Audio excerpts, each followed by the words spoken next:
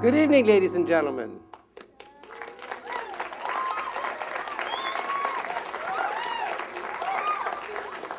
Boddy, Mr. Boddy is my name, and welcome to my home, Boddy Manor. Of tonight's event, I am the planner. This fun and folly known as a game.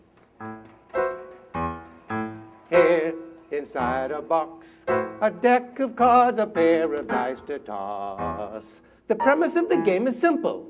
Kill me with one weapon, with one room. Now you won't rest easily until I rest permanently. Oh, the immeasurable joy of my doom. Find 6 rooms inside, a place to hide, a place to play the game. Murder is its name, you choose the cards, you play it hard, but only one can win. Murder is the bill of fare, and you'll see motive everywhere, so let the game begin. 6 weapons pass from hand to hand with passion. 6 suspects from square one are on the run. Let's meet them now and hear the tales they fashion. Be cautious, from here it's all a one for murder one.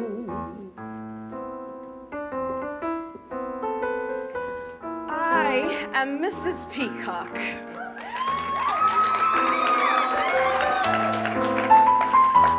Well-known, well-traveled, and well-preserved. I'm the Rose of the Peacock family and chairperson of Peacock Enterprises, a position I acquired with the death of my first husband, Anthony. My second husband, Neville, gave me an authentic Renoir. Vincenzo, my third, my villa in Capri. My fourth gave me a 10-carat diamond ring. I've forgotten my fifth completely. He gave me nothing. I'm happy to say that I'm a newlywed again. Mr. Boddy recently became my sixth. I have wealth, I have power. I have Ivana Trump's plastic surgeon. If I'm the one they choose to be the killer, poor darling, that means you're my sixth to die. Then promise me tonight will be a thriller. It will, but I'll need someone to be my alibi. I am Professor Plum, B-A-M-A-Ph-D, that's me.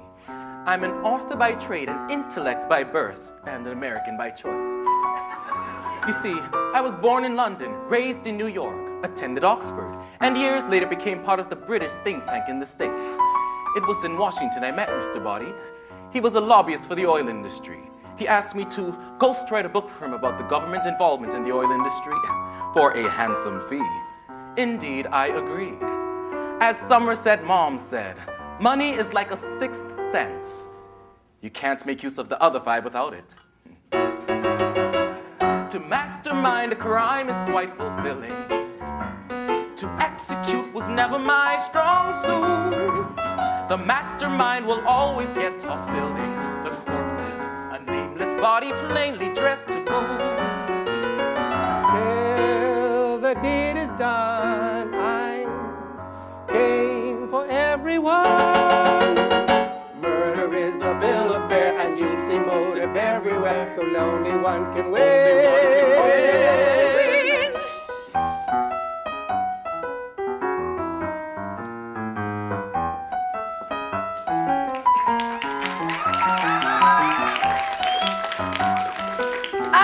Miss Scarlett.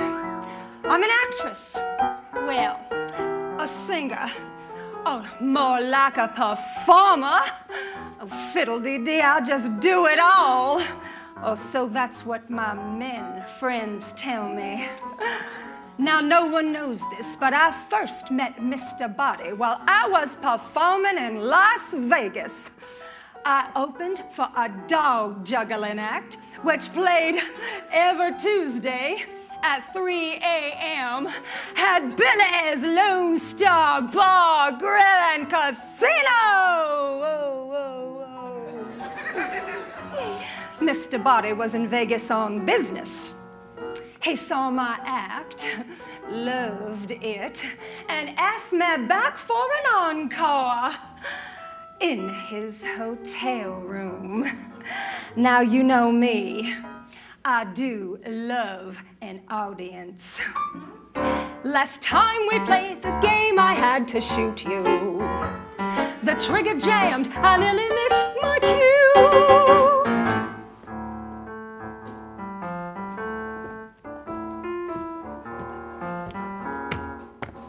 Colonel Mustard here.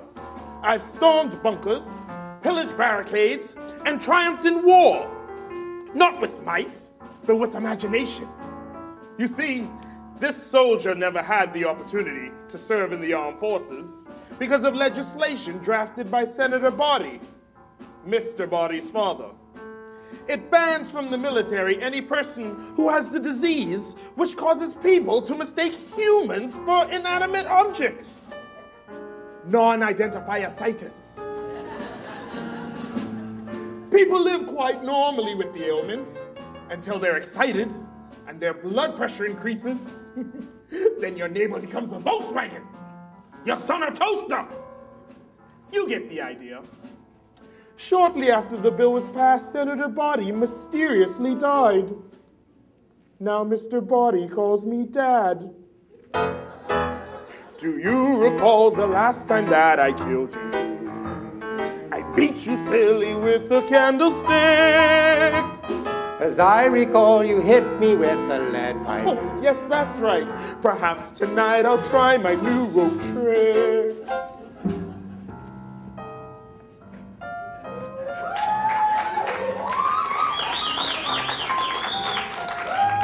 My name is Mrs. White. I hate Sir Mrs. Park, but that's what I'm called by Mr. Boddy, who I lives with, as I'm his housekeeper. Well, actually, I'm his cook and his housekeeper, but he don't pay me enough to be called both. So I just says I'm his housekeeper. I didn't mean to say as I lives with him, because I do got me own room. Me own teeny, tiny room in the basement, where I sleeps on a thin mattress on a cot what ain't fit for prisoners in a jail cell. And the food, I get scraps, leftovers, tasteless, gristly stuff what the dog won't even eat. And I work 7 days a week. 7 long, hard days with no rest for me weary bones, me weary muscles, me weary hands, feet, eyes, nose. Yeah. God, I need a drink. In mysteries, they all blame the maid or butler. But we don't have a butler here to blame. Oh, well, if the coppers come a-hunting for me, I'm ready. A jailhouse full of blokes for me to tame. Yes!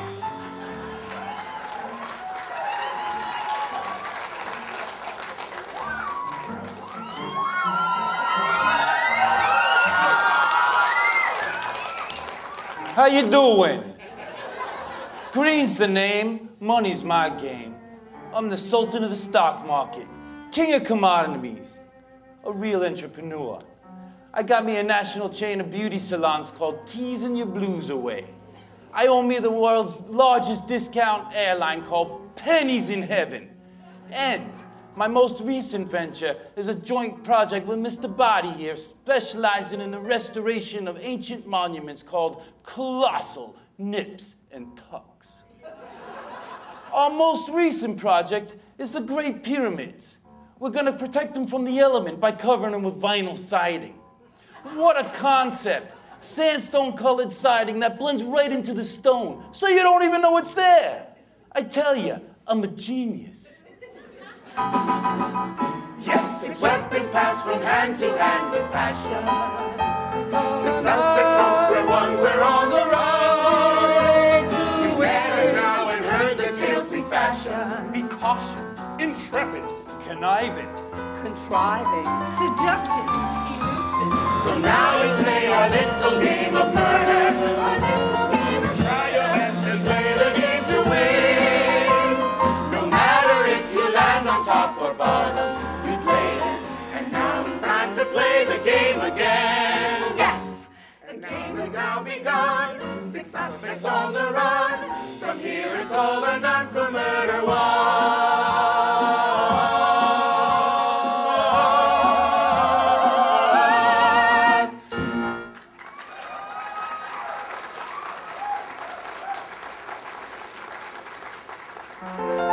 Tonight, we won't save the world from ruin. We won't get a Nobel Prize. We won't win lottery jackpots. We will encounter some crackpots, loony antics, and clues to scrutinize.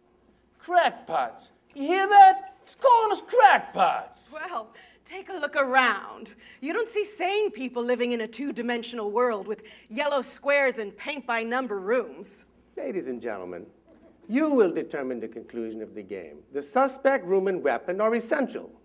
And you'll do this by selecting 3 cards from 3 decks, putting them in this envelope over here, marked confidential. There are 6 options in each of 3 categories. 6, 6, 6. Very interesting. There are 216 potential finales, but on only 1 is our game resting. Here we go again. The slap of the cards. The crash of the die. The sticky fingers grasping me. How the strong fingers grasping me. You always get the strong fingers. How come I never get the strong fingers? Excuse me. I was talking here. Okay. The first deck of cards represents the names of the suspects. And they are Mrs. Peacock, Mr. Green, Miss Scarlett, Colonel Mustard, Professor Plum, and Mrs. White. Now, before we started tonight, we recruited 3 volunteers, each to select a card. I ask you now to take the stage. I ask with humblest regard.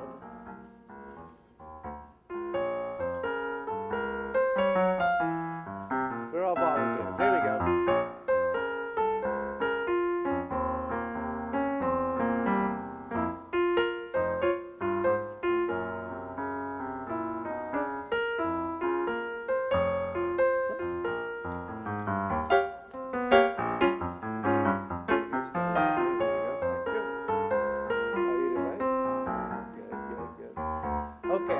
You to select our murderer, and as you do so, I want you to hold the card up against your chest so no one can see, okay?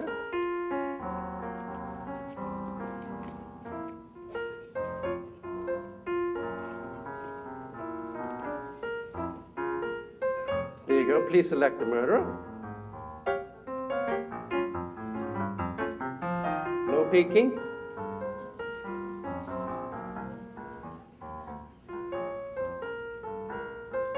Now, the second deck of cards represents the rooms in Boddy Manor where the murder might take place. And they are the kitchen, the ballroom, the lounge, the billiard room, the conservatory, the study. Okay, young lady, you ready to pick our room? Let's shuffle them a little bit here. Okay, no one to see. Ready? Here you go. Tight against the chest. There we go.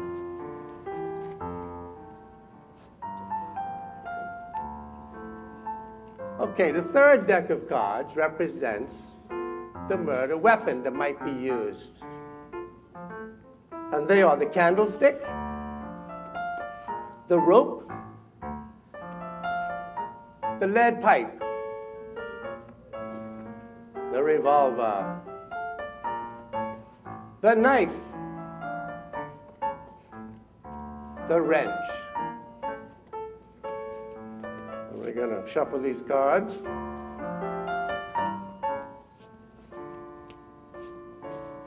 Please select a murder weapon, sir. Anyone will do. There we go. Ladies and gentlemen, let's have a round of applause. Thank you. No, you cannot. Thank you. Thank you, sir. By the way. Good try.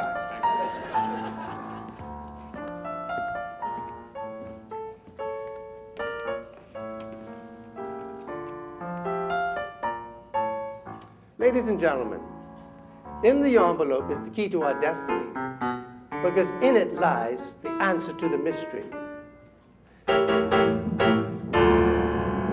We find ourselves in an interesting place. The answer is chosen before we begin. What then is the objective from a player's perspective to solve the mystery and ultimately win?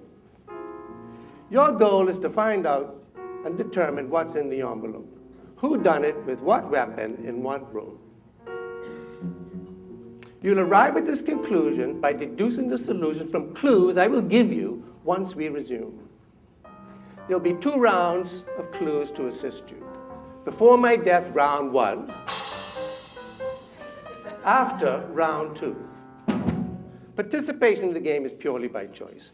But if you should decide to play, please use the forms you received. Now, document the information I reveal with each clue and eliminate items with no value perceived. Thus you'll find where, how, and who. Now, the house lights will assist you in your endeavor. So when they report, please heed and write with pleasure. Now, we'll be anxious to know at the end of the game if your answer and ours is one and the same. So now we start our journey to this end. To all suspicious doing, diligently attend.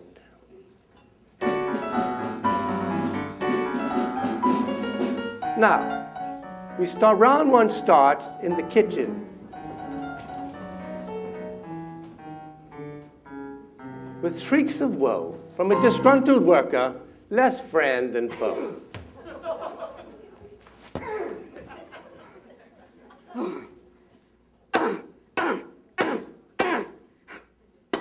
Make sure the roast is succulent and tender, he says. Make sure the salad is gently tossed. Oh, I'd like to burn his bloody roast and rip his salad apart. I'd like to... Oh, Mrs. White, what are you doing? Tenderizing the roast. With a lead pipe? Uh-huh. Mrs. White, I want dinner prepared according to my specifications. Mr. Boddy, wait. You and me's got to have a talk about my position. Mrs. White, you are my chief domestic. There is nothing else to discuss. Me wages and the raise what I ain't never had. Are you forgetting that I paid the bail required by the court to free your son, Nigel? And I'm ever so grateful, sir. Nigel would still be in a court, in a jail, if waiting a trial if it weren't for my generous offering. More than generous, sir, more than generous. But working all these long hours to pay you back is taking its toll. My body feels like I've just had a marathon night with a troop of blokes from the Royal Navy. Mrs. White! Yeah, at least a night with sailors would have put a smile on my face. Mrs. White, I want dinner ready in an hour. You're to inform my guests when dinner is to be served, and after serving it, I expect you to report to your chamber until such time as I summoned you. Is that understood? Aye, aye, sir. I knew she'd see things my way. Him?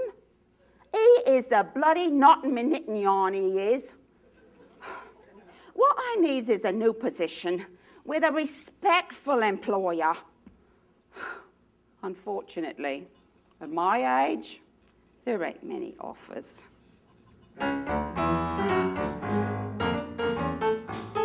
Your life is a bowl of cherries when all the pieces fit. But when you're scrambling to survive, life is a bowl of pits. I'm everybody's doormat to wipe their feet upon. Mr. Boddy rules me life, he runs me from dusk till dawn. His carrots and his beans must be nouvelle cuisine. I hate to cook that kind of stuff. And for a parting shot, the pot roast went a pot. 2 arms and legs just ain't enough. Me life ain't a bowl of cherries, none of the pieces fit. I'm always scrambling to survive. Life is a bowl of pits.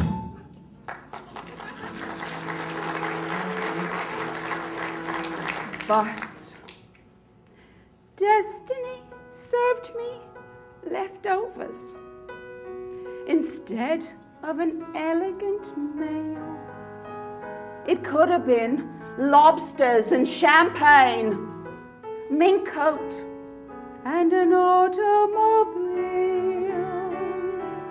But I married beneath me station.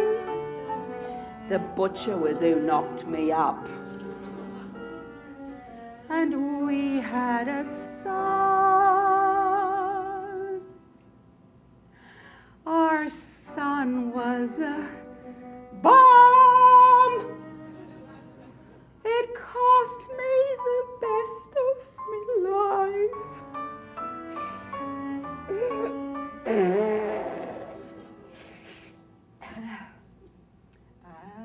As Mr. Boddy's servant, I'm very much maligned.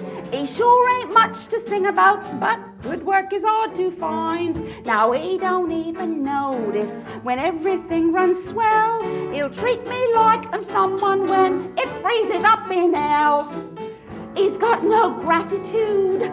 He's got me all unglued. I fear I'll stab instead of slice. I'll hack instead of dice. I'll bludgeon the beef stew. A main course worth the wait. Me master on a plate. Chop this, trim the fat. Carve this in nothing flat. Mince this, toss that. But life is a bowl of cherries when all the pieces fit. I'm dreaming and I'm scheming that one day I'll arrive. I'm always scrambling to survive, and what I says is true. Life on the whole, life is a bowl of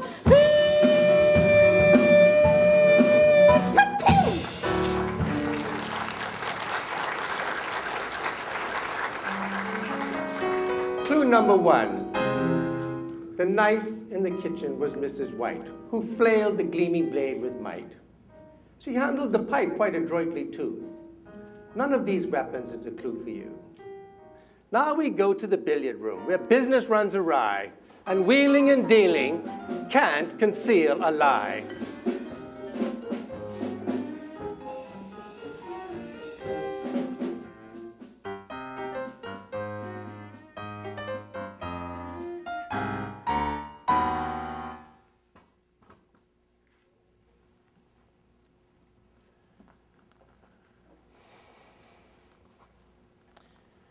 Six ball, corner pocket.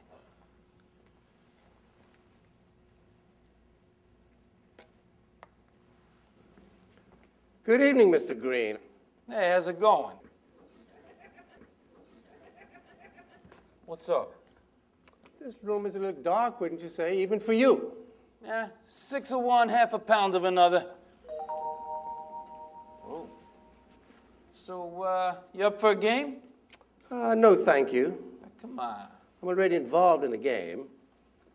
Suit yourself. So tell me, have you received the Egyptian check for colossal nips and tucks? Nah, not yet. But you know what? The government, they loved our proposal. And they said that they'd be cutting the check soon, real soon. You're lying.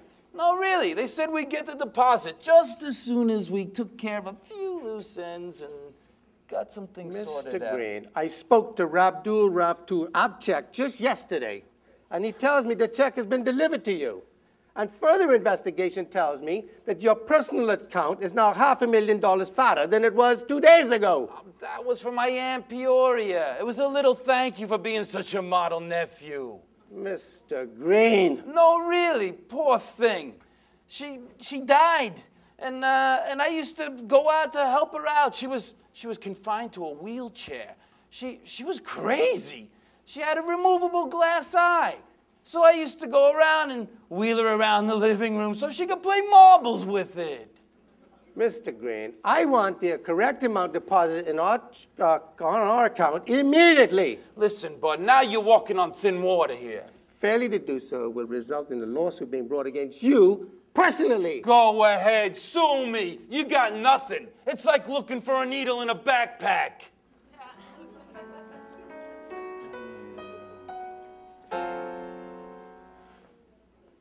Clue number 2, exhibited in that telling scene.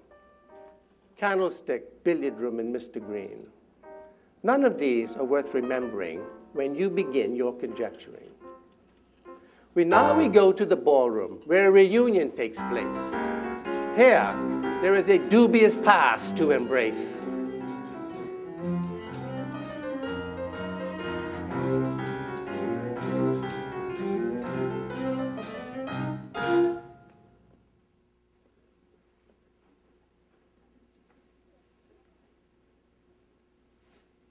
A strange place to find you in the ballroom, alone. Colonel Mustard. How did you know? Oh, that unquestionable tone of adolescence. Are you a guest here for the weekend? No, just here for the evening. A stopover on my way to a very important affair.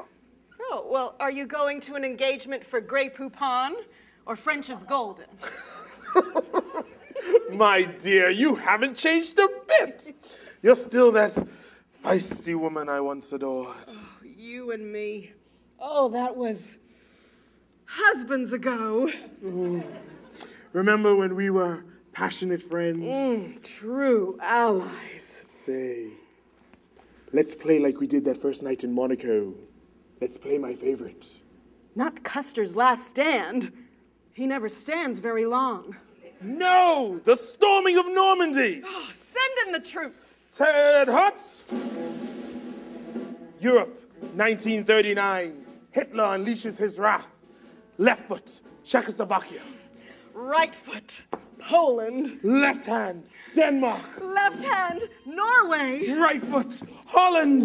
Right hand, Belgium. Right foot, France. D-Day, brigade. Thrust, artillery. Explodes. Advance. Charge. Victory. Oh! Colonel, what is it? My back. My back is stuck. What? My plastic vertebrae are jammed. Oh. Plastic vertebrae? War wound. Oh! Oh, Colonel. Oh, what should I do? Oh, jeez. Stand on my toes, take my hands and pull. Okay. Oh! Ow! Oh! Colonel, I can't get you up. Oh, you most certainly can. On the count of 3. 1, 2, 3. Now what? Now pull. Pull what? Pull my shoulders. Pull my shoulders and my back will straighten. Okay, here goes. Colonel, what is this? Oh, well, it's It's a revolver. I know that, but why is it on your person? Old military habit. Got to be prepared. Got to have your pistol loaded and ready to fire. The enemy is everywhere. Oh, Colonel, I am no enemy. Colonel Mustard, I want you off the premises immediately. You don't understand. I don't understand. I was just kissing a rake. I want you out. Need I remind you that when your mother, my wife, my mother, your died, I became owner of this manor? And it's because of my generosity that allows you to take up residence? My mother may have left you Boddy Manor, but she did not leave you my wife. Your wife? Where's your wife? Listen, you better put that rake away. That thing has sharp teeth. And I'll deal with you later. Good night.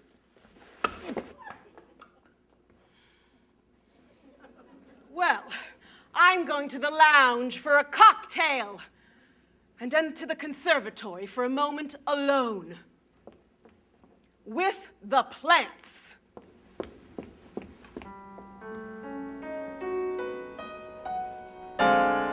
Clue number 3, revolver ballroom, mustard peacock. Could they be the key to the mystery lock? Parent and spouse, both savvy and wise. Choose neither of these, I strongly advise. Revolver ballroom, weapon and space. Do neither of these help strengthen our case? Now we go to the lounge where more motive is forming, in tandem with some very sly brainstorming.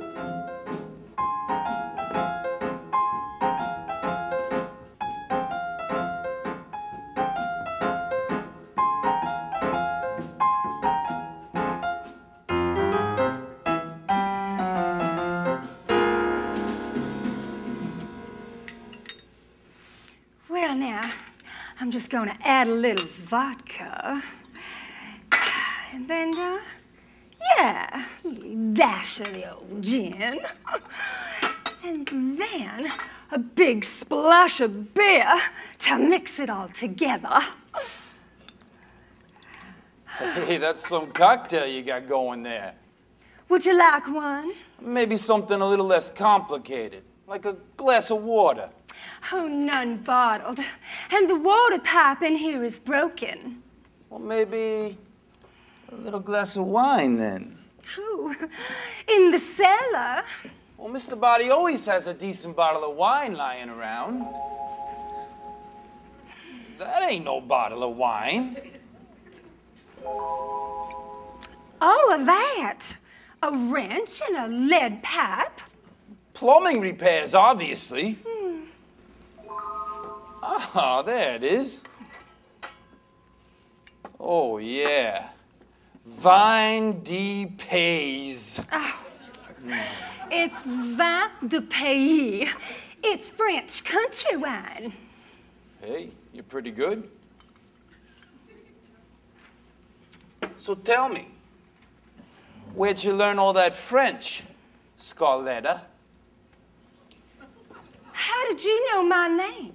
Man, the last time I saw you, you were belting out Sinatra tunes in Vegas. I don't know you. Sure, you won the Miss Nuclear Waste Beauty pageant. Now everybody knows that. Because I paid off the judges. Squeegee? Squeegee sends you a loony in the flesh. Scarlett! Squeegee! I love you! I missed you so much!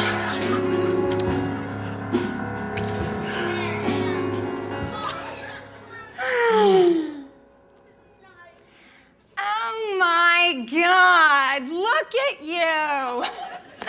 What happened to the stomach?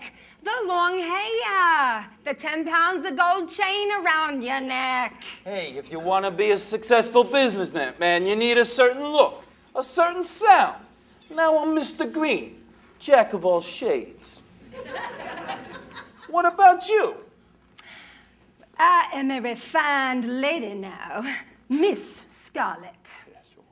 Listen, baby, a leopard don't change her D's, those, and thems. Oh, Squeegee, you don't know. I've changed. I hated that way of life. You know, as I recall, you didn't have it too bad. Nice apartment, nice car, nice company. Yeah, things were good. Until you left. Why'd you split? A guy can't hang around when there's two business partners. One who happens to be his best girl itches up and leaves him in the dust. Well, I didn't know what Mr. Boddy was up to. Really, I didn't. He only put the make on me to get access to the accounts. And then he drained them, leaving me and our bank account penniless. Yeah? So what are you doing here? So what are you doing here? I'm here to right the wrong. His wrong? His wrong. You with me? You? Me? How? It was very selfish when he executed his intention, Making us the object of his dangerous invention. But we lost nonetheless. Perhaps we must address a little retribution. Methods, means, and execution are the strategies that count a lot. Acting with efficiency will guarantee we won't get caught. But we lost nonetheless. Perhaps we must address a little retribution. Everyday devices have enterprise uses when they're in the right hands, but for the wrong reasons. Delightfully delicious, these dangerous abuses when they're in the right hands, but for the wrong reasons. If we were to really do it, any household item would be good enough to fight him. Just as long as I'm with you, any grisly gadget would most definitely do. We could whip them. Yeah, with an egg beater. Yeah, or maybe we could whack them. Ooh, with a weed eater. Oh yeah, we could string him up, string him up. I got it with a telephone cord. Yeah, we could flatten him with an ironing board. Everyday devices have enterprising uses when they're in the right hands, but for the wrong reasons. Delightfully delicious, these dangerous abuses when they're in the right hands, but for the wrong reasons. If we were to really do it, any household item would be good enough to fight him.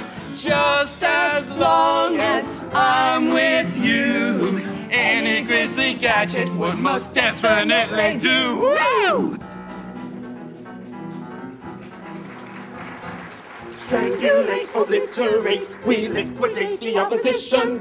Evaluate, exterminate, we orchestrate retaliation. But we lost nonetheless, perhaps we must address a little retribution. We could perforate him. Yeah, with a silver ice pick. We could crack him. On the head. With a hockey stick. We could roll him. We could stop him. In a tool bench. We could thrash him with a monkey wrench. Everyday devices, very enterprising uses when they're in the hands of anyone who knows how best to use them. If we really were to do it, then any household item would be good enough to fight him. Devices have enterprising uses when they're in the right hands, but for the wrong reasons. Delightfully delicious, these dangerous abuses when they're in the right hands, but for the wrong reasons. If we were to really do it, any household item would be good enough to fight him. Just as long as I'm with you, any grisly gadget would most definitely do.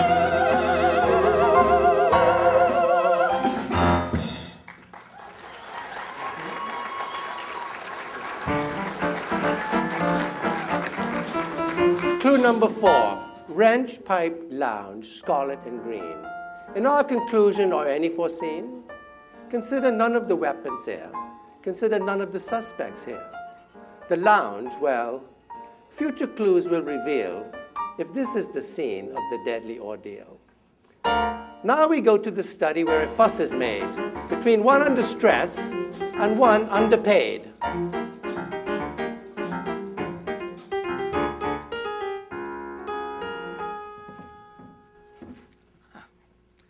Right over left, left over right, then around the loose, through the loop, then tighten. And there you have it, a perfect Archaean knot.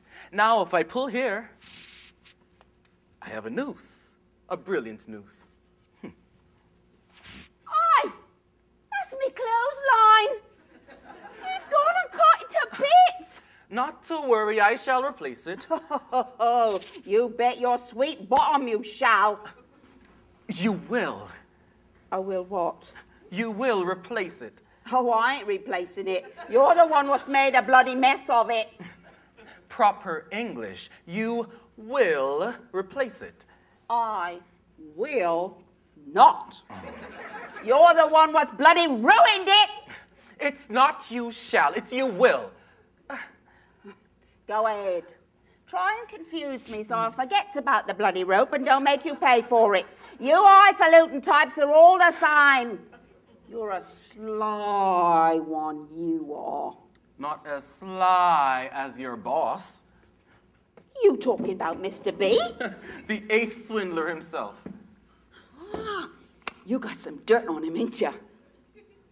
Dirt is a substance found on the face of the earth, and in your case, underneath your fingernails.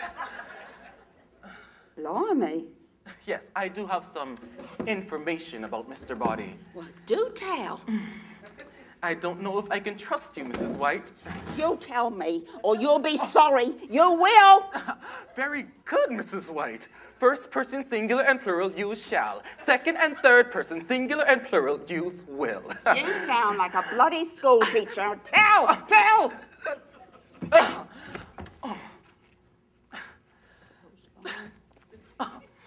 Well, as a businessman, Mr. Boddy intentionally acts to drive down the stock prices of certain oil companies, making them bankrupt. He then bought them at disturbingly low prices and then sold them years later for extensive profit.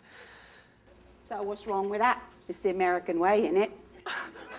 What's wrong with that is that the beneficiaries of corporate donations like educational institutions, they suffer badly. So what's it to you? I lost out. Yeah. You in business? Yes, business.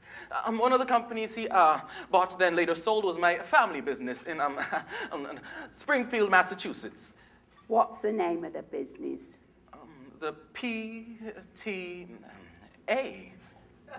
PTA? Yes, PTA-O? Plum Transatlantic Oil. Oil. In Massachusetts? Yes? Well, if that's the case, looks like you and me's got something in common. Oh, your family was in oil too? Yeah. Me dad had a fish and chip shop in the East End. Yes. So, listen, after what Mr. B's done to you, how come you helping him with his book? The dignity lost to greed I shall regain with proximity to the perpetrator. He'll pay with much more than the odds of that he owes me. You're so poetic. Oh, I do likes me a sensitive bloke. Oh, manly on the outside. Soft and squishy on the inside. Say, I gets off work after dinner. How come you and I goes for a moonlight stroll. Get to know each other a little better. I think I know all there is to know about you, Mrs. White. Yeah, I guess I do tend to wear my personality on my sleeve, don't I? More like all over your apron. I only came by to give you this sheet music. Beethoven's Fifth Symphony. Beethoven, give me that. Well, you don't look very musical. You don't look very tidy.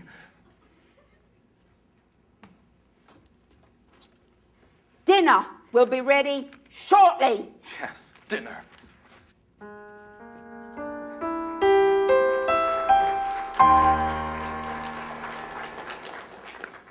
Clue number 5. Plum and White in the study with the rope. Do any of these offer us any hope? 2 of these 4 in the answer exists. But maybe there's an unexpected twist. To the conservatory we go now. Here there's a saga of vow after vow.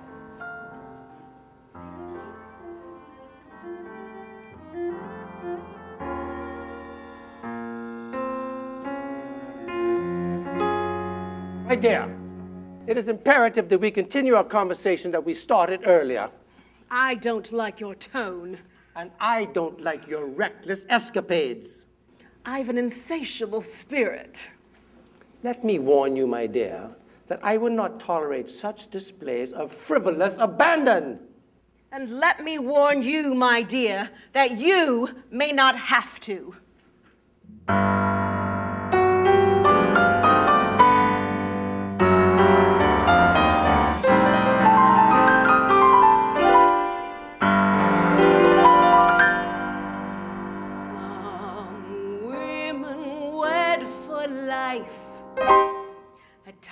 I disparage, my history of marriage has been matrimonial strife. A woman in my prime, I married old money, so old it's not funny. Forget about passion, how very old-fashioned. My first one then dropped dead. On the night we wed, once a widow, oh, they blamed me. Yes, they named me as the scheming spouse. But the judge, he set me free. My defense was insanity. The judge and I then wed. The gossip distressed me, but they couldn't arrest me the night my poor judgy dropped dead.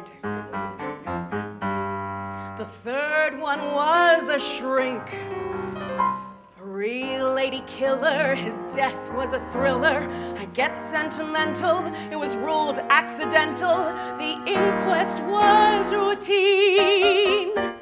It placed me at the scene. Twice a widow, they defamed me. Thrice a widow, they loathed me more. So I married the attorney for the shrink. On to number 4. My lawyer was a charm, but he squandered my assets and left me some bad debts. Then suddenly he bought the farm. My fifth one made no sense. The romance was fleeting, then I caught him cheating. You can ask any jury, a scorned woman's fury is grounds for self-defense. My fifth is now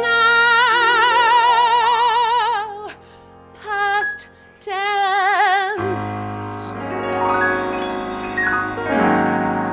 When they throw rice, I should think twice. I'm a woman with 5 men on ice, 5 times widow. Why did they blame me? It's the price that I pay, 'cause I've had more than one wedding day. And when 5 passed away, they cried foul play.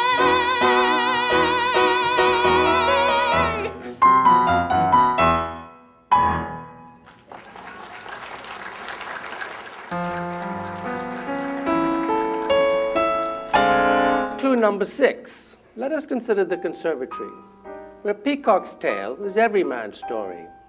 It certainly could house the deadly deed, but the cards have not given us that exact lead. Now we waltz so my friends will know I have no qualm with my potential foe. Murder is fated, not by chance, and is now set in motion with a dance.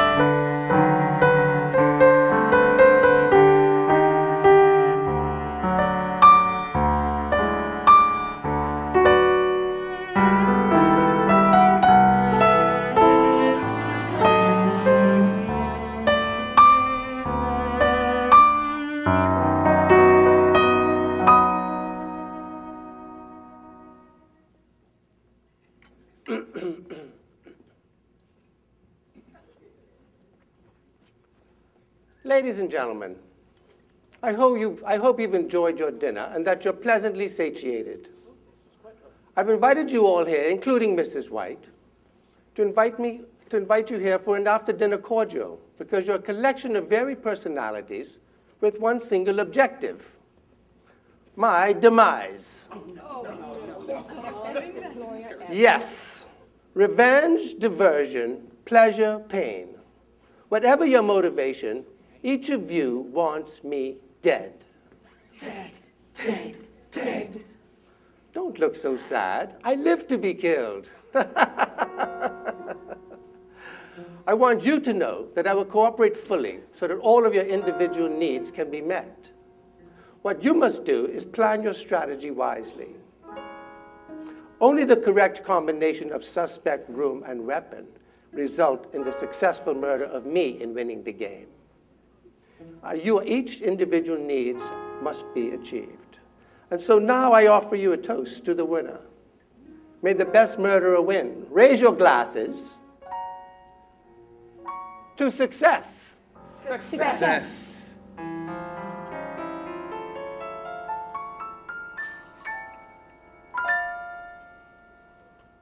Restive spirits roam all throughout the night. They search through every room. Which one's right? Which one will be my resting place tonight? What's the matter? The key's broken. It sounded fine up until a minute ago. I was playing around it. Well, continue playing around it.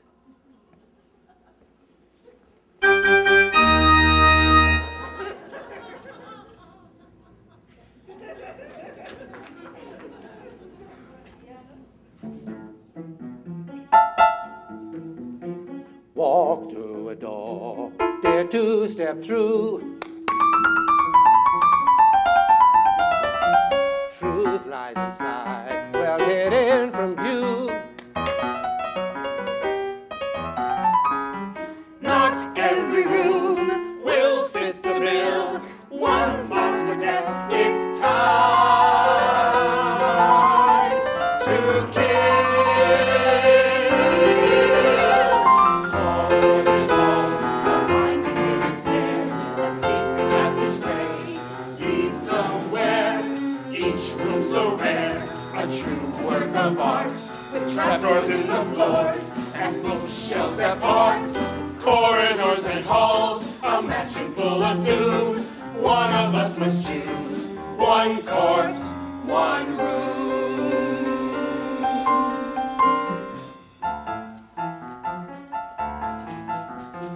Dining room chairs move in the night. Light switches off, light shining bright. Where will we go? Fear everywhere. Don't look behind someone. Is there?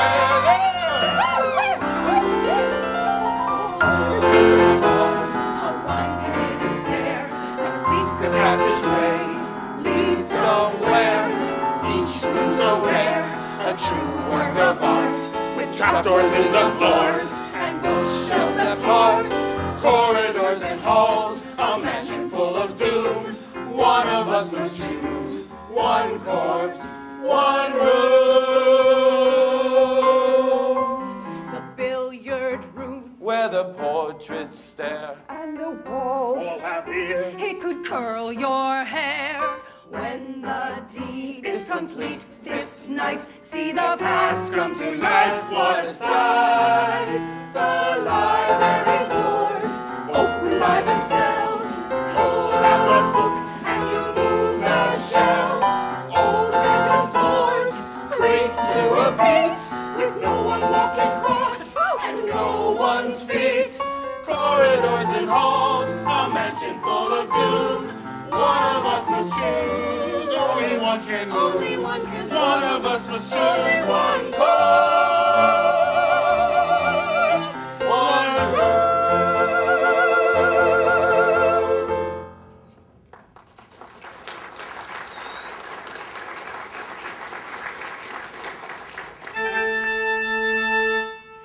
You shouldn't have dumped me. you shouldn't have been so rude. You shouldn't have cheated me. You shouldn't have married my love. You shouldn't have swindled my family. You shouldn't have been so cheap.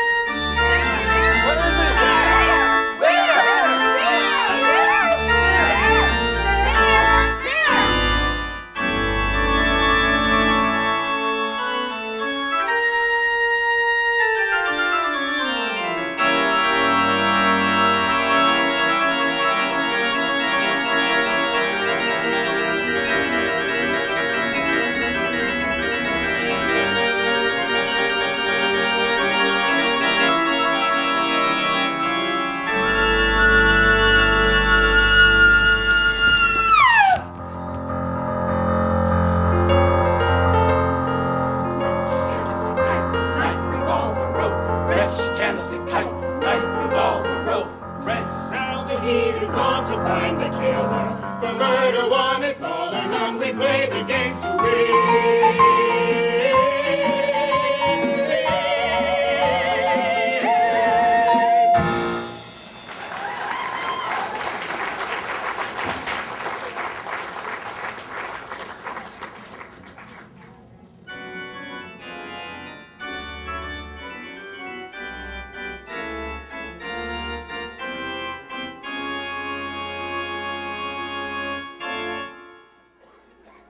Now I'm dead.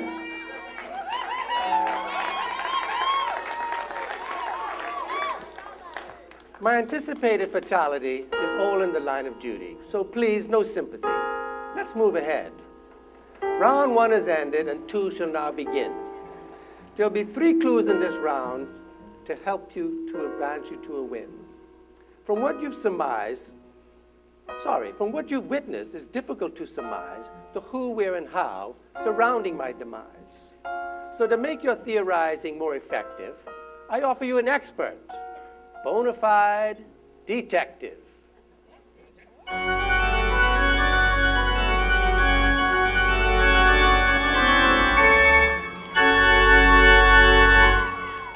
a hard-nosed detective who's hard-pressed to find the hard truth. I'm tough on crime, tough to talk to, and tough as nails. I turn over stones, turn over suspects, and turn over in my sleep. My direct questions get direct answers. For me, yes means yes, no means no, and maybe means you're under the influence of an illegal substance. Peter Piper may have picked a pair of pickled peppers, and she may have sold seashells by the seashore, but everywhere that Mary went, this lamb won't be going. Is that clear? Why are you staring at me? Miss, there's been a murder. I know. What do you mean, you know?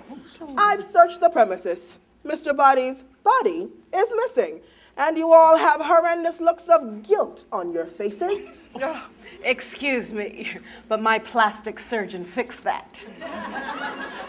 Why are you here? None of us called a detective. I'm supposed to be here. You're not in the instructions. Who reads the instructions? We do. I bet you she's just a lost token from Sorry. Or better yet, she's a discarded token from life. You better leave. Oh, yes, honey, this is not live. Sorry!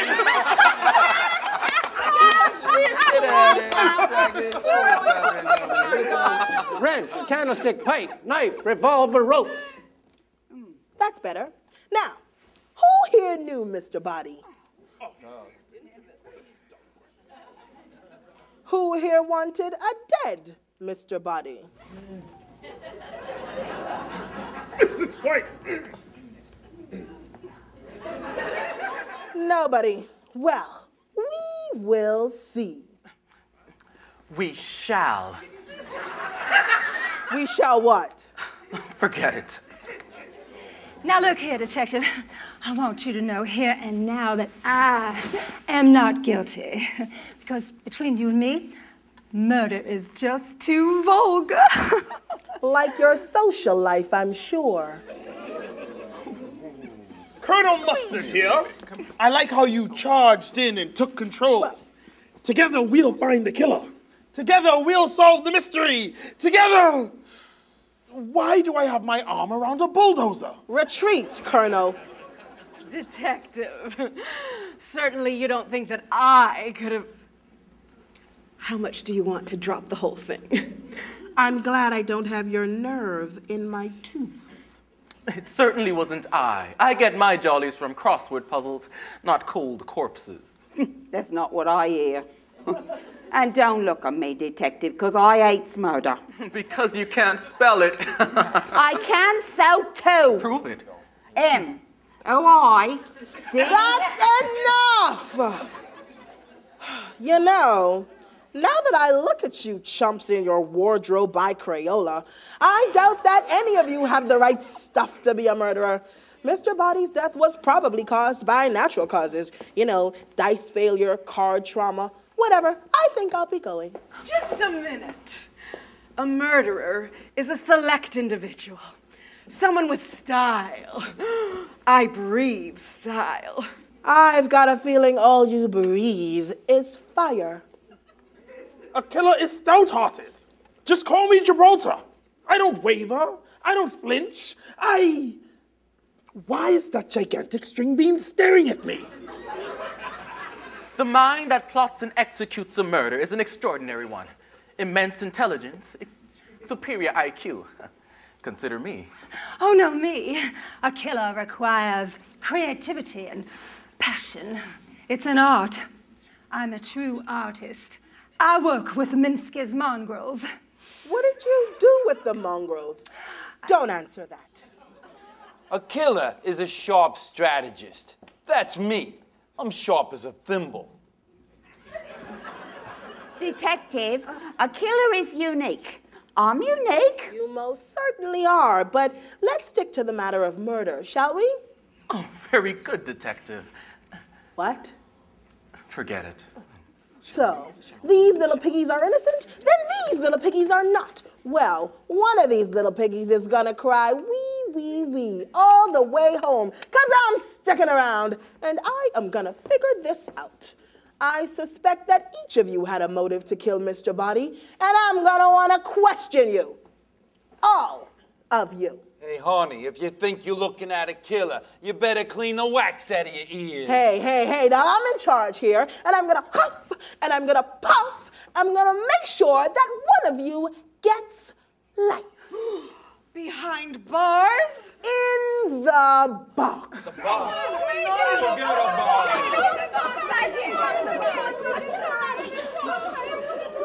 Now, my investigation formally begins. You are all suspects.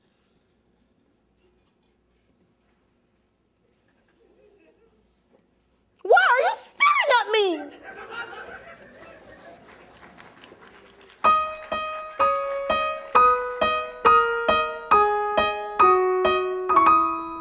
She's a master of detection. And determined to deliver. If we play our cards wrong, we're really up the river. She is hard-boiled. Commandeering. Quite attractive. And disarming. But the sight of prison stripes, it ain't so charming. She tried to catch us in a lie. But her accusations won't hold glue. If we don't hang together now, together we will hang on cue. She's ambitious, Unrelenting. Out to solve this deadly thriller. but she can't even find the corpse, much less the killer. Premeditate our every move, eliminate the slightest clue, chasing her tail from room to room, but simple strategy will see us through. Suspects and villains, no corpse yet, just chilling. Theories and laying blame, with no clues we can lose, it's a dark, deadly game. It's just a guessing game. Dinner, invite us, dessert, then indict us. Prison's the bill of fare, if we scare, so beware, alibis must compare. I didn't, He wasn't, she wouldn't, we couldn't, there's nothing that she can prove, that she hasn't got a clue. Could she have found out that I had? Does she know about the time? has she found out? Would she have discovered the Could she have discovered? Can she know? Suspects and villains, no corpse yet, just chillin'. There is plenty of theories, there is plenty of blame. With no clues we can lose, it's a dark, deadly game. Did she? Does she? Has she? Would she? Could she? Can she? Dinner, invite us, dessert us, then indict us. Prison's the bill of fare, if we scare, so beware, alibis must compare. I didn't, it wasn't She wouldn't, we couldn't, there's nothing that she can prove, and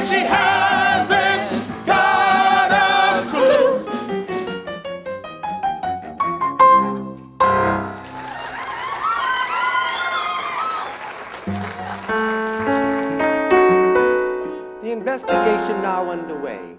I present to you the first clue to round number 2. Focus on where the deed was executed, when to calm my vigor was transmuted.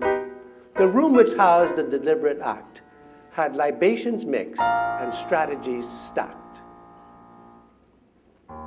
The suspects now learn that the detective is quite effective and far more clever than any of them ever thought she could be. So, you think I haven't got a clue? Well, I've got a lot more. This itsy-bitsy spider crawled up more than a water spout. I've searched the entire mansion and found these 6 interesting items which I believe could have easily been used to commit the heinous crime with which I am faced with solving. I found a revolver in the ballroom, a wrench in the kitchen, a coil of rope in the lounge, a candlestick in the billiard room, a knife in the conservatory, and a lead pipe in the study. With my highly advanced laptop crime detection system, I was able to ascertain that all of your fingerprints appear on all the items and that the prints were made between 9 p.m. and the precise moment of Mr. Boddy's death, midnight. Don't go any further.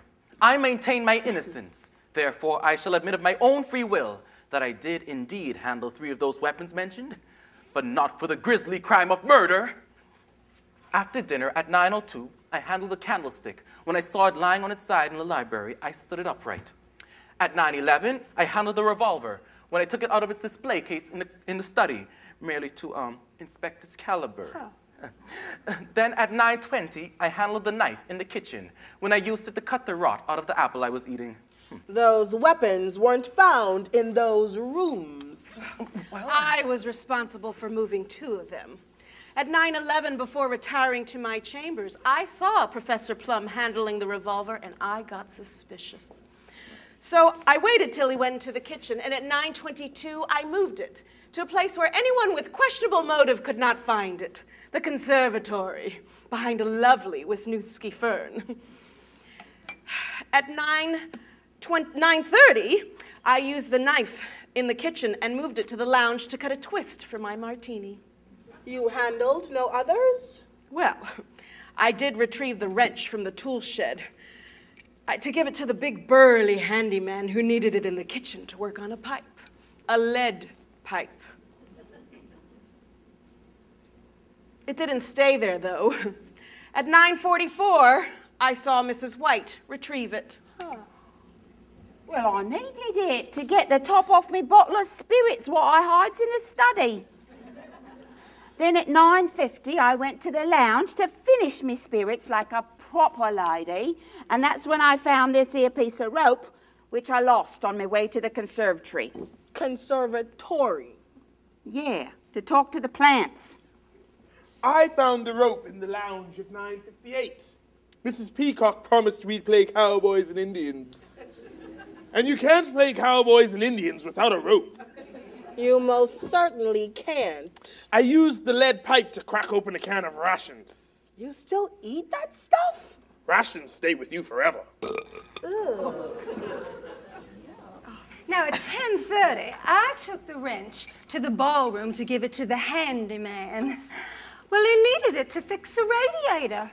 That handyman is quite popular, huh, ladies?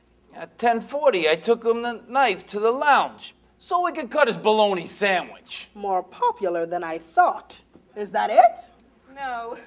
At 9:50, I moved the candlestick into the study for some night reading. Then I took it into the conservatory for some atmosphere, 10:55.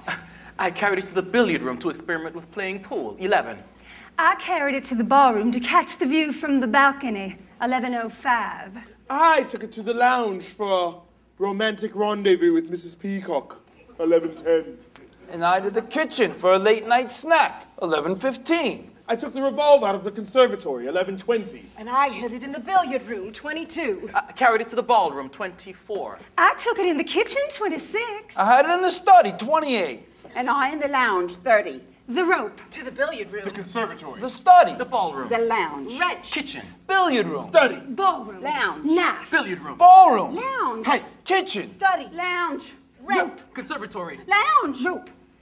Wrench. Study. Lounge.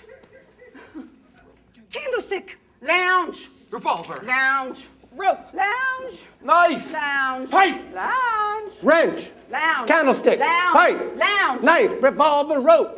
Wrench, candlestick, pipe, knife, revolver, rope. Wrench, candlestick, pipe, knife, revolver, rope.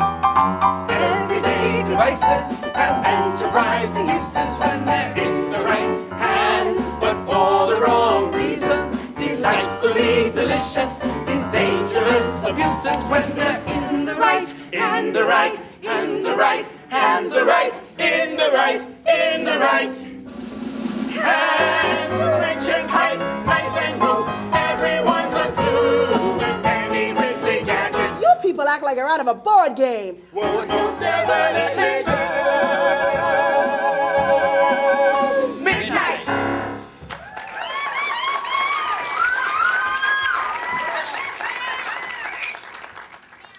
Well, I'm not finished. This jack is still at the top of the beanstalk, and I've got something else on you. This note, made from magazine cutouts. And it reads, "It's my turn." I'm convinced now more than ever that one of you is guilty of murder, and I am gonna find that person. I'll be interrogating all of you shortly.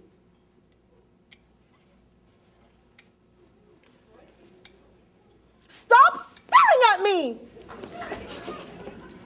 She is so frazzled. Serious. Charged. Shrewd. Tacky. Attractive.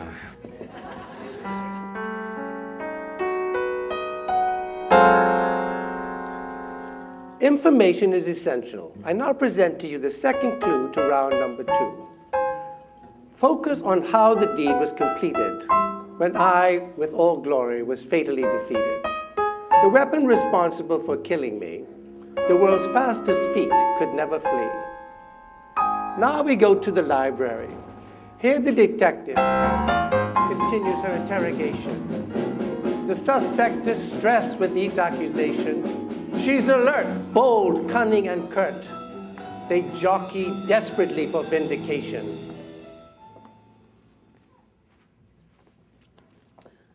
Professor Plum,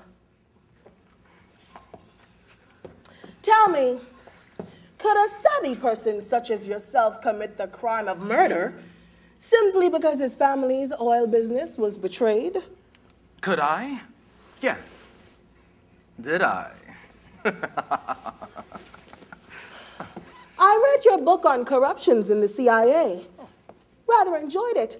You look different from the photo on the book jacket. Well, film can never capture exact likeness. Very different. I read somewhere that you were now in South America working on a book about Let me give you a bit of advice, my sharp detective. A sophisticated criminal act is best deduced with patience, astute reasoning, and cocktails for two. What do you say you join me for a drink? I've got a murder to solve. Come on, let two masterminds spin stimulating conversation. Stimulation is not in my job description. Do as the great minds of ages past would. Imbibe with me. Converse with me. Fertilize my cerebral gardens. I gave up fertilizing cerebral gardens when my shrink told me that fertilizing rose gardens was a healthier choice for a bipolar codependent who regresses to her childhood for emotional support. As Somerset Maugham said, the mind is most free when the body is satiated with pleasure. As Emerson said, the eye of prudence may never shut. The awful thing about most people is their caution, Thomas Wolfe. He has not desire for that which he feels no want, Euripides. The only way to get rid of temptation is to yield to it, Oscar Wilde. I desire only to know the truth, Euripides. Beauty is truth, truth, beauty. That is all you need to know. Keats. Let one be on guard against those who flatter and mislead. Aristotle. Make yourself necessary to somebody. Emerson. Be not simply good. Be good for something. Thoreau. Oh. Oh. Oh?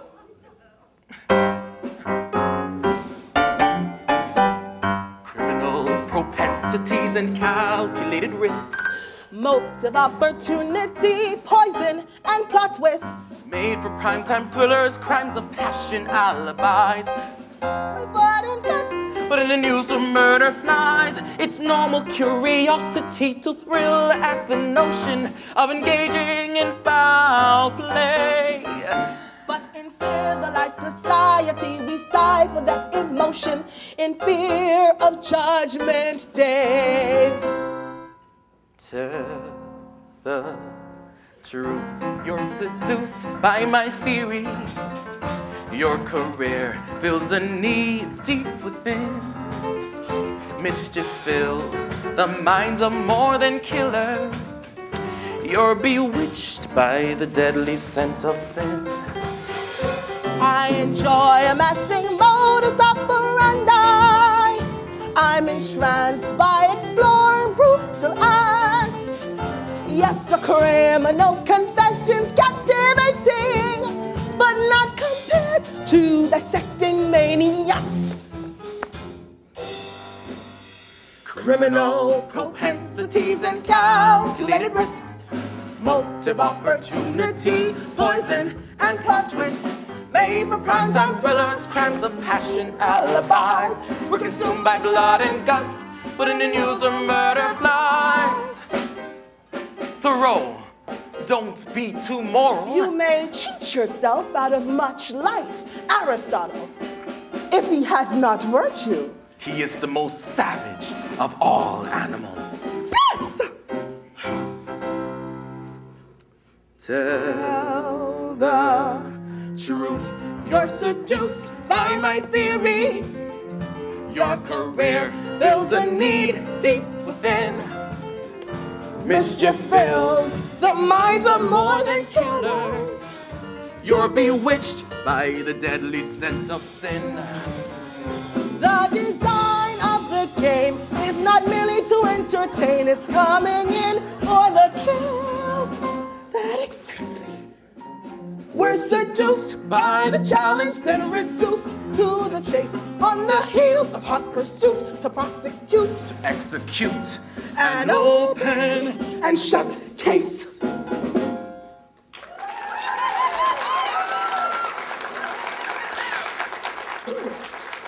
No more questions.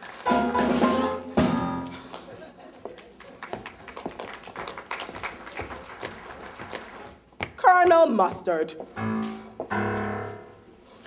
You certainly have an appetite for murder.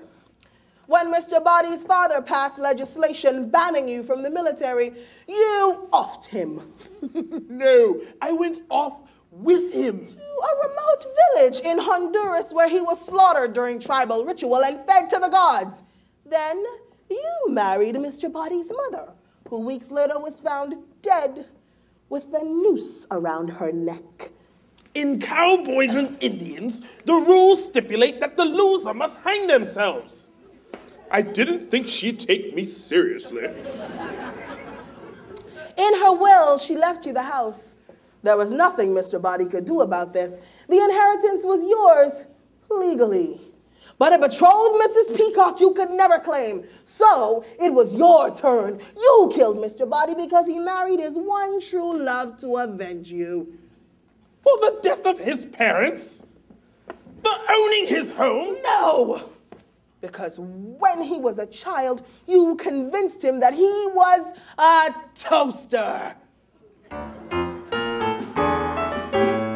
All these medals on my chest made this soldier, you see.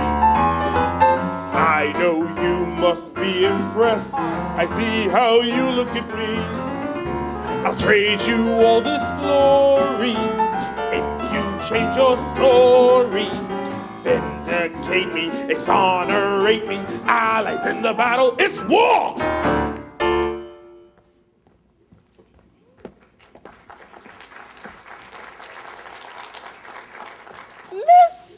Green.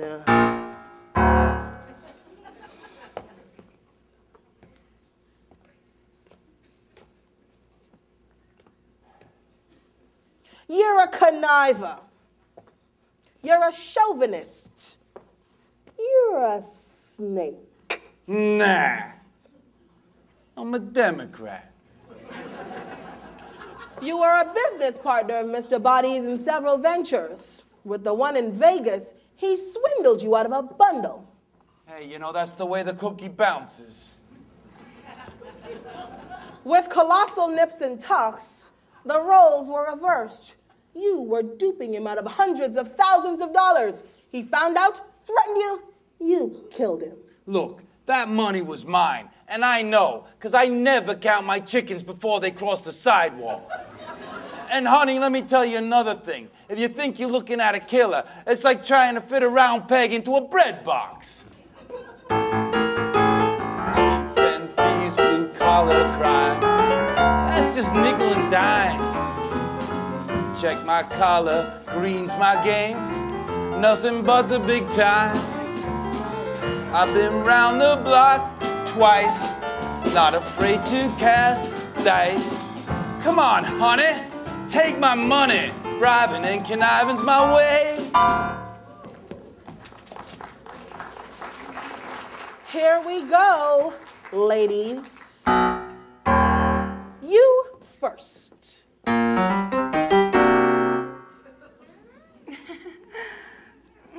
Miss Scarlett. So your real name's Scarletta Vermicelli. I'll have mine al dente. Get it? Al dente vermicelli. You hooked up with Mr. Boddy in Vegas. He used you to extort money from a business he and Mr. Green had. Then he dumped you. That bum proposed marriage and everything. Did that betrayal spur your revenge here and now? Was it your turn? Did you kill him? I got my revenge in Vegas. Of course you did. I caught Mr. Boddy at the airport and I dragged him back to town. And tortured him? Yes. Oh, I made him sit through Jessica Simpson's nightclub act. And applaud. Oh, you dirty. Mrs. White, sit.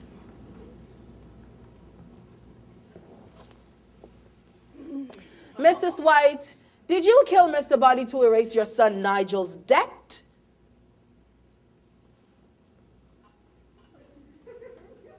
No. No, you killed him because he was driving you like a slave. It was your turn, wasn't it?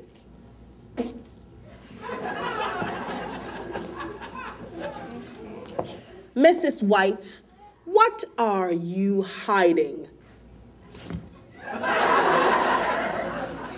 Whatever it is, it's well hidden. If Mr. Boddy's death was caused by a blow to the head, which it may have been, the killer would have had to be tall. How tall are you, Mrs. White? 5'8". With heels? With anyone. Mrs. Peacock.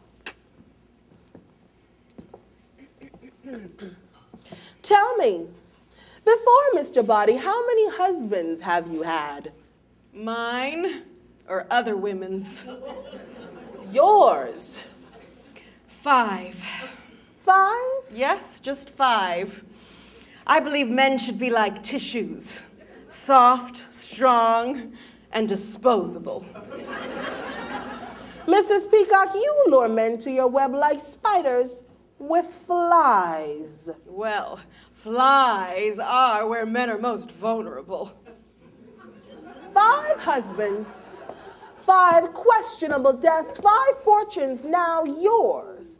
And according to the fine print your attorneys added to Mr. Boddy's will upon his passing, you now inherit his entire estate. Remember something, detective.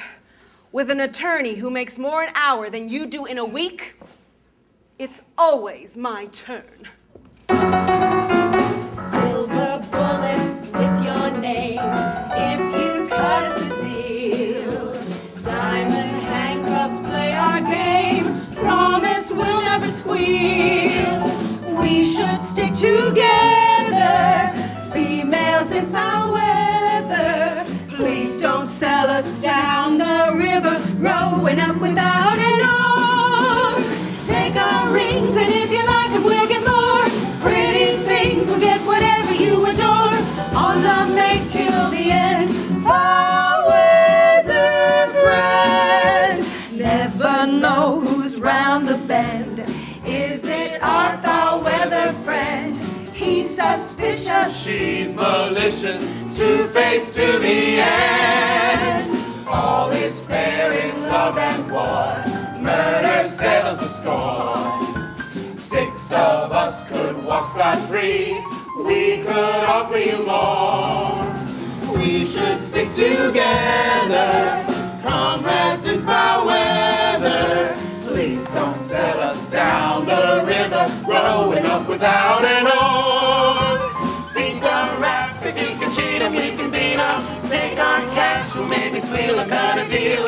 On the make till the end, foul weather friend. Never know who's round the bend. Is it our foul weather friend? He's suspicious, she's malicious, two-faced to the end. Stick together in foul weather, my foul weather friend.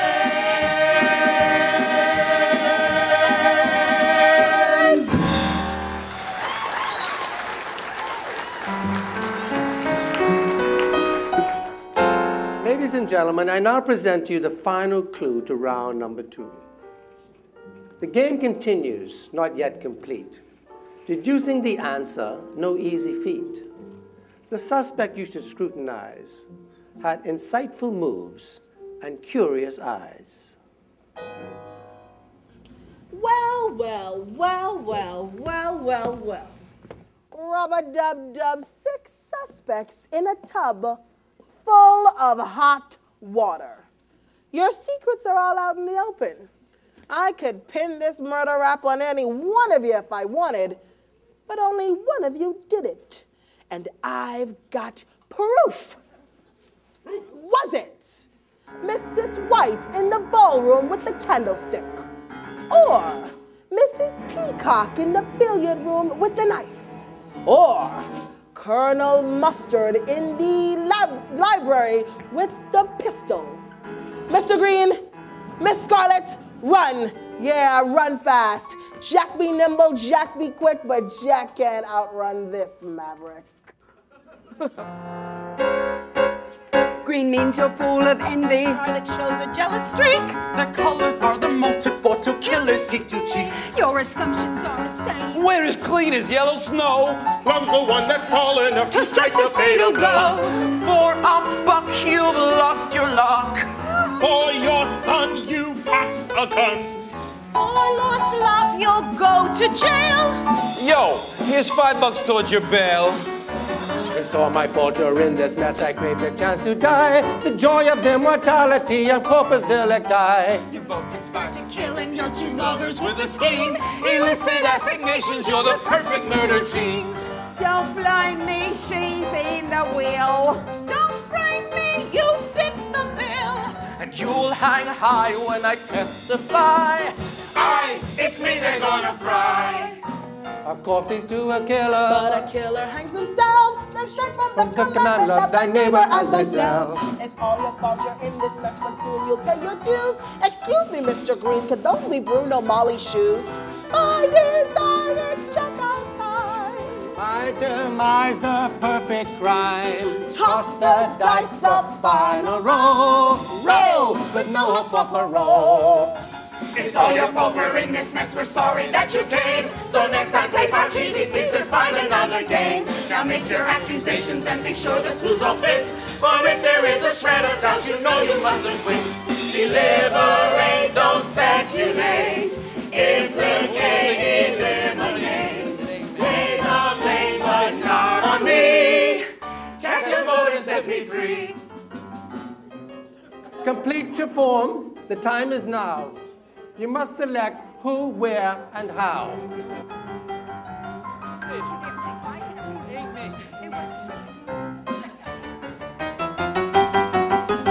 Deliberate, don't speculate. Implicate, eliminate. Cast your vote and set me free. Play the game, but don't blame me.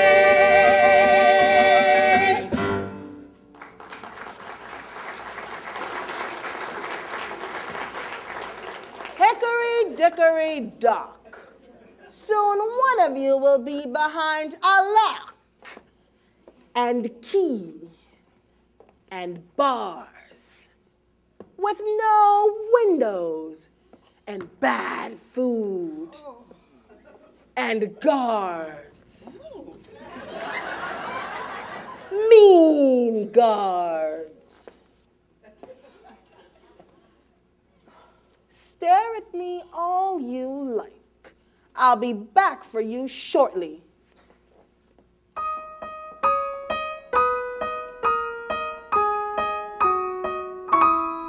She's a master of detection and determined to deliver. She's uncovered every clue that we have given her. All the pieces fit together. Now the suspects wonder whether We're off to a prison pen, birds of a feather. We're all behind the 8th ball now. She has us cornered like a rat. She claims she knows who, where, and how. Every alibi has fallen flat. We're out of rooms to hide in now. Time's running out to lay the blame. We're out of rooms to hide in now. Time's running out to lay the blame.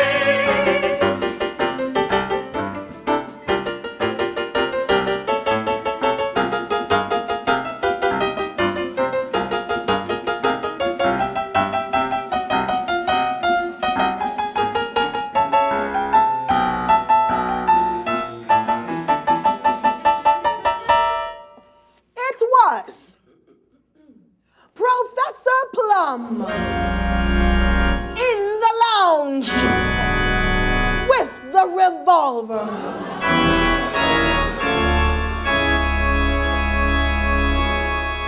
Yes, yes, I did it. I killed Mr. Boddy in the lounge with the revolver because he never paid me my author's advance.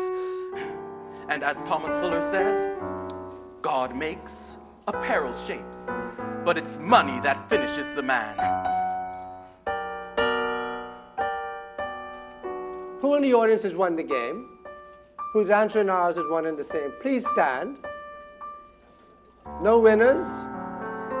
One winner. There we go. Give him a round of applause, please.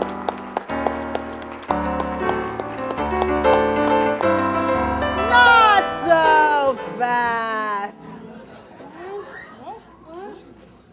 Professor Plum did it all right. Well, sort of. He certainly had motive to want Mr. Boddy dead, but he was just the accomplice. The real killer is Professor Plum.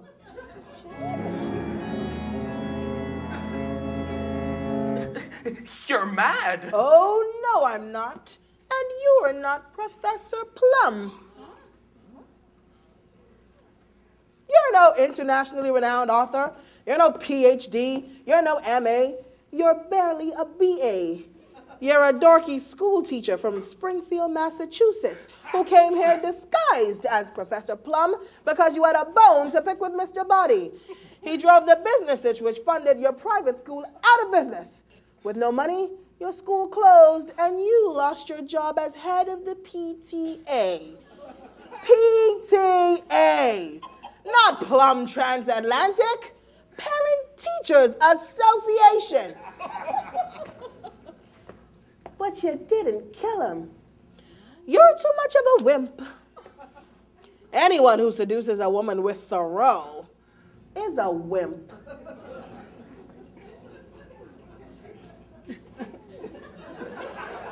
Ladies and gentlemen, the real murder scenario was this. The real Professor Plum killed Mr. Boddy because he constantly demoted him from primetime player in the game to secondary suspect to mere spectator and then to the most demeaning of all positions. Piano player!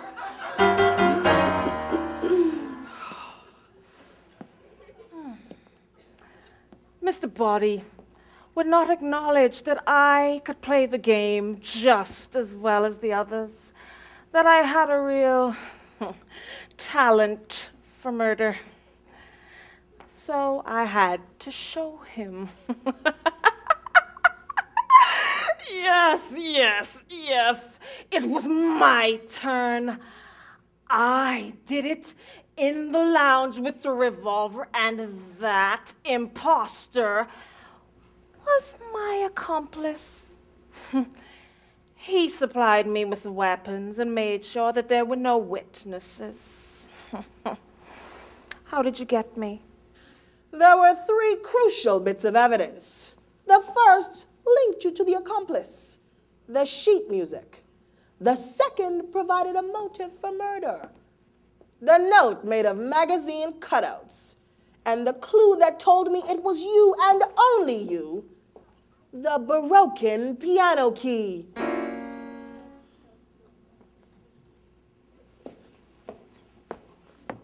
Told you I'd solve it. Smarter than I thought. Hey, where you going? This game is too complex and dangerous. I'm off to play another one. No maladjusted psychopaths, no intricate plots, no murder. Just railroads and hotels. Monopoly!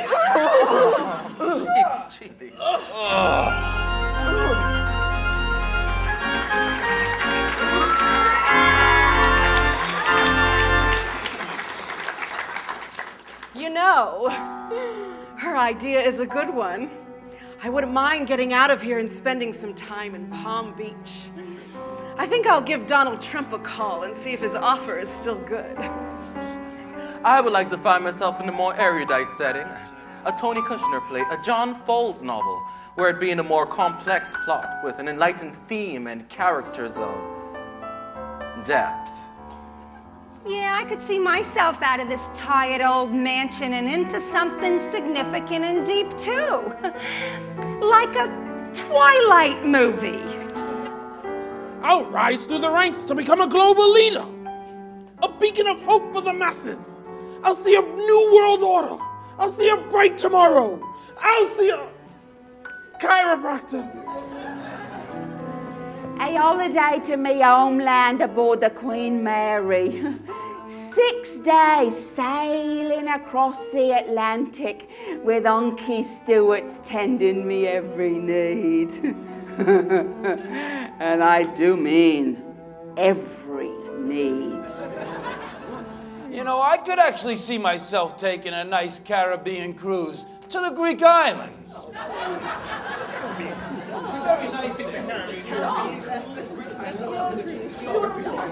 Wrench, candlestick, pipe, knife, revolver, rope. Wrench, candlestick, pipe, knife, revolver, rope. You see, some things must remain the same. The game has been played. It is over, this merry escapade. Until such time as we lift the cover and sift through clues to discover the mystery source from whence it came. Now you've played a little game of murder, a little game of tried your best and played the game to win.